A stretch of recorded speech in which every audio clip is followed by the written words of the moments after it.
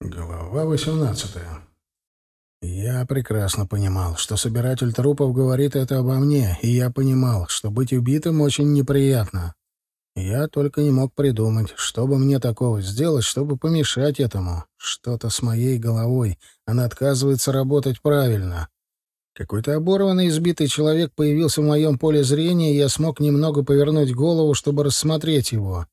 Ох, блин, это оказался лихань, вурдалак.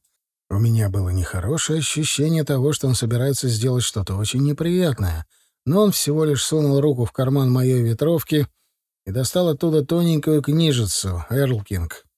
Вурдалак отвернулся от меня и протянул книгу кому-то, кого я не видел. Послышался шелест переворачиваемых страниц. «Отлично», — произнесла Алисия. «Забери его с улицы и прикончи, только быстрее. Он сильнее большинства, и я не собираюсь удерживать его тут весь день». Ах да, это собиратель трупов удерживает мой разум в плену.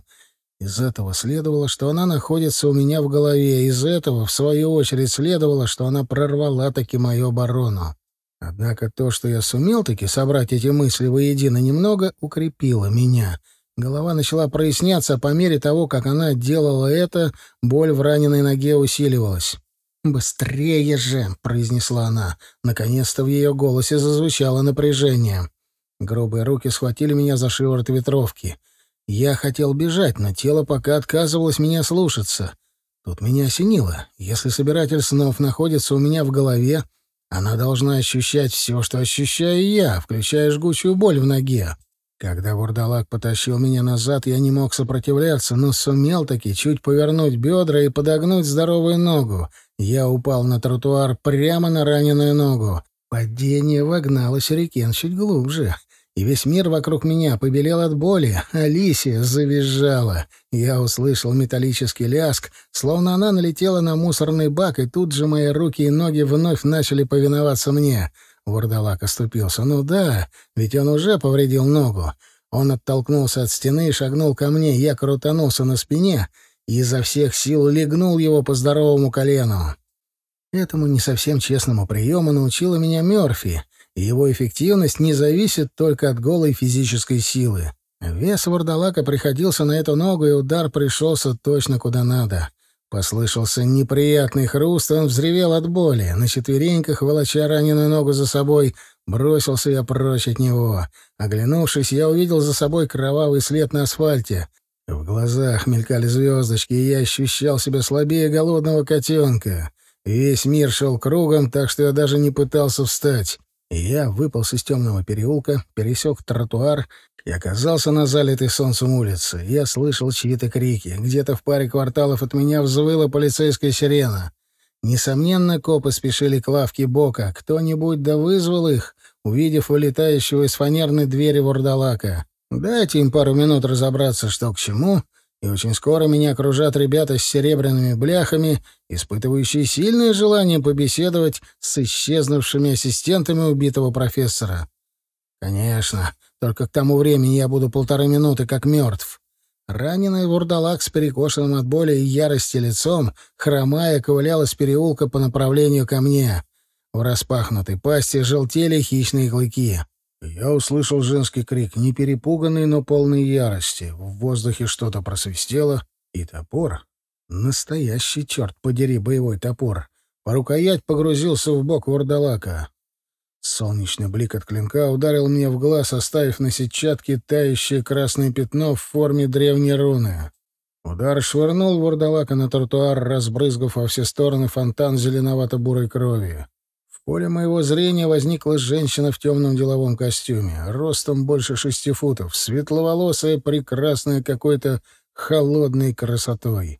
В голубых глазах ее полыхал боевой огонь, и лицо ее светилось кровожадной улыбкой, когда она потянула из висевших на поясе ножен тяжелый 3-футовый меч. Остановившись между мной и вурдалаком, она нацелила острие меча на Ханя. «Изыди, падальщик!» — прорычала она. Вурдалак вырвал топор из своего тела и, чуть пригнувшись в оборонительной стойке, держал его теперь 2 руками. Потом осторожно, опасливо попятился. Взревел мотор, и ничем не примечательный серый седан свернул на тротуар в нашу сторону. «Изыди!» — крикнула женщина еще раз, подняла меч и скользнула к вурдалаку. Лихань явно не жаждал этой встречи. Его нечеловеческое лицо перекосилось от страха, он уронил топор на асфальт и бросился обратно в переулок. «Трус!» — с нескрываемым разочарованием выдохнула женщина. Она подобрала топор и повернулась ко мне. «Садитесь в машину». «Я вас знаю», — сказал я. «Мисс Гарт, вы работаете на Марконе». «Я работаю на Монк Секьюрити», — поправила меня женщина. Пальцы ее сомкнулись на моем запястье стальной хваткой, и она без видимого усилия вздернула меня на ноги. Раненая нога отозвалась на этой нестерпимой боли, и я почувствовал, как стальное острие продолжает резать мои мышцы. Я стиснул зубы, стараясь не зарычать от боли. Гард бросила на меня одобрительный взгляд искоса и потащила меня к серому седану. Мне пришлось опираться на посох, но с ее помощью я доковылял-таки до машины и рухнул на заднее сиденье. Чьи-то сильные руки помогли мне устроиться. Все это время взгляд пронзительных ледяных глаз Гард шарил по переулку и улице вокруг нас. Как только я оказался внутри, она захлопнула дверцу, сунула меч в ножны и отстегнула их от пояса, чтобы они не мешали ей сесть в переднее пассажирское кресло. Серый седан съехал с тротуара, и место происшествия осталось позади. Водитель чуть повернул голову, чтобы покоситься на меня краем глаза. Впрочем, с такой бычьей шеей он и не повернул бы ее сильнее. Рыжие волосы его были острижены коротким ежиком, а еще его отличали плечи шириной с палубную надстройку и деловой костюм, явно купленный в магазине нестандартных размеров. «Хендрикс», — кивнул я ему. Он заглянул в зеркало заднего вида и насупился. «Я тоже рад новой встрече», — заверил я его. Потом, стараясь не обращать внимания на ногу, попробовал сесть поудобнее, стараясь при этом не смотреть на сидевшего рядом со мной мужчину. Собственно, я вполне мог обойтись без этого. Я и так знал, что там сидит мужчина ростом чуть выше среднего, лет 55 или 60, с начинающими сидеть волосами, с обветренной загорелой кожей бывалого яхтсмена и глазами цвета потертых долларовых купюр. Наверняка на нем костюм, который стоит дороже иной машины, и костюм этот сидит на нем безукоризненно. Наверняка он производит впечатление симпатичного, обаятельного дядечки, скорее менеджера преуспевающей спортивной команды, чем гангстера. Впрочем, я сказал уже, Джон Марконе являлся самой могущественной фигурой чикагского преступного мира. Вам это не кажется немного ребячеством? Поинтересовался он у меня не без иронии. Сидеть и не смотреть на меня вот так. «Извините», — буркнул я, — «день у меня такой хлопотный выдался». «Вы серьезно ранены?» — спросил он. «Я что, очень похож на врача?» — парировал я. «Вы похожи больше на труп», — заметил он. Я хмуро покосился на него. Он спокойно сидел, откинувшись на спинку кресла и глядя на меня. «Это что, угроза?» — спросил я. «Если бы я хотел вашей смерти», — отозвался Марконе, — «я вряд ли пришел бы к вам на помощь. Придется вам, Дрезден, признать, что я только что спас вам жизнь. Еще раз». Я закрыл глаза. Расчет времени не совсем удачный вышел. «В каком смысле?» — с легкой улыбкой спросил он. «В том смысле, что помощь подоспела только тогда, когда кто-то готов был уже прокомпостировать мой билет. Признайтесь, Марконе, это слишком похоже на расчет». «Даже мне порой приходится полагаться на удачу», — ответил он. Я покачал головой. «Я звонил вам меньше часа назад. Если это не расчет, как вы тогда нашли меня?» «Это не он нашел», — подала голос Гард. «Это я». Она оглянулась через плечо на Марконе и нахмурилась. «Это ошибка. Ему на судьбе написано было погибнуть в том переулке». «Что толку в свободе выбора, если она не дает порой плюнуть в лицо судьбе?» — улыбнулся Марконе. «Это неизбежно повлечет за собой последствия», — напомнила она. Марконе пожал плечами. «А что их не влечет?» Гард снова повернулась лицом к ветровому стеклу и тряхнула головой. «Гордыня. Смертным этого не понять». «Объясните мне это», — попросил я. «Все совершают такую ошибку, но не я». Марконе покосился на меня, и в уголки глаз его сбежали морщинки. Это можно было бы назвать почти улыбкой. Гард повернула голову, и одарила меня холодным взглядом, в котором можно было увидеть все, только не улыбку. «Давайте вернемся к той части разговора, когда вы сказали мне, чего вам нужно», — предложил я. «На светскую болтовню у меня нет времени». Кивнул Марконе. «Подозреваю, вы каким-то образом оказались вовлечены в происходящие события». «Какие именно события вы имеете в виду?» — поинтересовался я. «Ситуация, возникшая в результате смерти Тони Мендоса». Я хмуро уставился на него. «И что вы хотите?» «Возможно, я недостаточно ясно выразился. Я хочу помочь вам». «Угу», — выдохнул я, — «да». «Я говорю совершенно серьезно, Дрезден», — заверил он меня. «Я никому не позволяю причинять вред тем, кто на меня работает.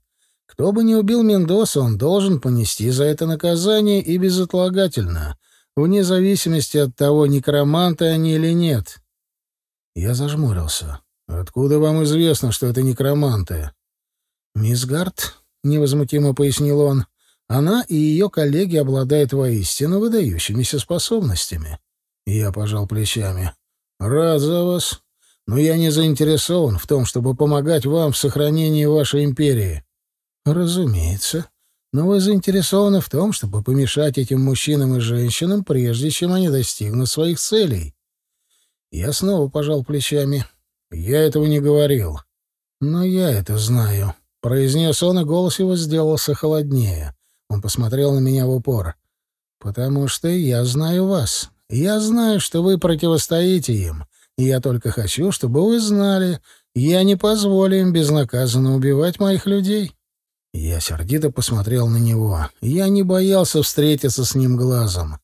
Такое случается между двумя людьми только однажды, а мы с Марконе уже заглядывали друг другу в душу. Сказав, что знает меня, он имел в виду именно это. И я видел его душу, и она оказалась ледяной пустыней, но упорядоченной и не без своих принципов. Если Марконе давал слово, он его держал. Если кто-то нападал на его людей, он обрушивался на нападавшего без колебаний, страха или сожаления. Это не делало его благороднее. Марконе имел душу тигра, хищника, защищающего свою территорию. Это делало его только решительнее и опаснее. «Я не наемный убийца», — сказал я, — «и я на вас не работаю». «Я вас и не прошу», — возразил он. «Я просто хочу дать вам информацию, которая могла бы помочь вам в ваших усилиях. Вы невнимательно меня слушаете. Я не собираюсь никого убивать ради вас». Он внезапно сверкнул зубами ослепительно белыми на фоне загара. «Но вы противостоите им». «Да». Он откинулся на спинку сиденья. «Я видел, что вы делаете с людьми, оказывающимися у вас на пути. Я бы ставил на вас». Эта мысль, высказанная в такой вот форме, неприятно царапнула мне душу. Я не убийца. То есть, конечно, порой мне приходится драться. Иногда при этом погибают люди или нелюди, но это не значит, что я наподобие, скажем, Джека-потрошителя. Время от времени мои отношения с различными обитателями потустороннего мира приобретают чертовски опасный характер, но и тогда я убивал всего-то... Я задумался и прикинул в уме. Я убил их больше, чем оставил в живых. Гораздо больше. В животе моем возникла неприятная пустота. Марконе смотрел на меня, полуприкрыв веки, и ждал. «Что вы хотели мне сказать?» — спросил я его. «Не хочу зря тратить вашего времени», — отозвался он. «Задавайте вопросы. Я отвечу все, что смогу». «Многое ли вам известно о сделке, в результате которой убили Мендосу?» Он побарабанил пальцами правой руки по колену. «Мендоса собирался уходить на пенсию», — сказал Марконе. «Это была его последняя операция. Я многим ему обязан за преданность, и по его просьбе я позволил ему действовать в определенной степени самостоятельно». «Он продавал что-то без вашего ведома?» Марконе кивнул. «Содержимое старого сейфа. Мендоса наткнулся на ключ от него на распродаже. В переводе с воровского жаргона это означало покупку у контрабандиста или взломщика». «Продолжайте». Ключ открывал старую банковскую ячейку, закрытую с 1945 года. В ней лежали произведения искусства, ювелирные изделия и прочие культурные артефакты. Я вопросительно изогнул бровь. Награбленное во Вторую мировую? Так предположил Мендоса, кивнул Марконе. Он предложил мне несколько объектов из этого сейфа, а я в ответ позволил ему распоряжаться остальным по своему усмотрению. «Что вы получили из этого?» — спросил я. «2 Моне и Ван Гога. Черт возьми!» — я тряхнул головой. «А что случилось потом?» Мендоса понемногу распродавал содержимое сейфа. Это продолжалось несколько недель, а потом он сообщил мне, что один из людей, к которым он обращался касательно одной древней книги, похоже, обладает способностями, выходящими за рамки обычных. «Он назвал вам его имя?» — спросил я. «Мужчина по имени Гривейн», — ответил Марконе. «Мендоса спросил моего совета на этот счет». «И вы рассказали ему, насколько сложны отношения у чародеев с техникой?» «Помимо прочего», — кивнул он. «Но сделка продолжалась?» «Похоже на то», — согласился Марконе. «После смерти Мендосы я попросил мисс Гард собрать информацию о происходящем в местных оккультных кругах». Я покосился на женщину и кивнул. «И она сообщила вам о том, что в городе активизировались некроманты. Как только мы установили это, мы предприняли усилия с целью установить местонахождение этих личностей. В первую очередь Гривейна, но столкнулись с затруднениями». «Я могу выяснить, где они бывали», — возразила Гард, не оборачиваясь. «Или, по меньшей мере, места, где они использовали свои заклятия». «По всему городу разбросано несколько точек с повышенной концентрацией некроманской энергии», — сообщил я. «Это мне уже известно». Марконе положил ладонь на подлокотник. «Однако, мне кажется, вам еще неизвестно, что минувшей ночью в Уэккере один из членов моей организации имел размолвку с представителями конкурирующей иногородней группировки. Имела место перестрелка, моего человека смертельно ранили и бросили умирать». «Это не обязательно связано с некромантией», — заметил я, нахмурившись. «Но что послужило причиной энергетического пятна на этом месте?» «Интересный вопрос», — согласился Марконе. Он достал из нагрудного кармана пиджака сложенный листок бумаги и протянул его мне. «Здесь записаны имена санитаров скорой помощи», — пояснил он. «По словам моего человека, они первыми прибыли на место». «Он говорил с вами перед смертью?» — спросил я. «Говорил», — подтвердил Марконе. «Собственно говоря, точнее, он не умер. Вы, кажется, говорили, что он был смертельно ранен». «Совершенно верно, мистер Дрезден», — с непроницаемым лицом ответил Марконе. «Смертельно». «То есть он выжил?» «Хирурги в больнице графства Кук считают это чудом, случайным совпадением. Естественно, я сразу же подумал о вас». Я задумчиво потер подбородок. «Что еще он вам сказал?» «Ничего», — сказал Марконе. «Он не помнит, что происходило после того, как увидел подъезжающую скорую». «Значит, вы хотите, чтобы я поговорил с ребятами из скорой? Почему вы сами этого не сделали?» — поинтересовался я. Он изогнул бровь. «Дрезден, постарайтесь не забывать, я все-таки преступник. В силу некоторых причин людям в форменной одежде несколько трудно открывать передо мной свои сердца». Я стиснул зубы. Нога отозвалась на очередной толчок особенно острыми ощущениями. «Да, пожалуй». «Итак», — произнес он, — «мы возвращаемся к моему первому вопросу. Насколько серьезно вы ранены?» «Выживу», — буркнул я. «Вам не кажется, что вам стоит показаться врачу? Если рана недостаточно серьезна, мисс Гард, не сомневаюсь, придаст ей более убедительный вид». Секунду-другую я молча смотрел на него. «То есть, нужно мне это или нет, я направляюсь в больницу, да?» «По счастливому совпадению мы как раз подъезжаем к больнице, конкретно к больнице графства Кук». «Угу. Мне кажется, рана достаточно глубока, без дополнительного вмешательства». Я покосился на бумажный листок и сунул его в карман. «Наверняка там дежурит 1 или 2 бригады скорой. Вам, наверное, лучше высадить меня у их подъезда». Марконе улыбнулся. Ртом, не глазами. «Очень хорошо, Дрезден. Примите мои глубочайшие сожаления по поводу вашей травмы».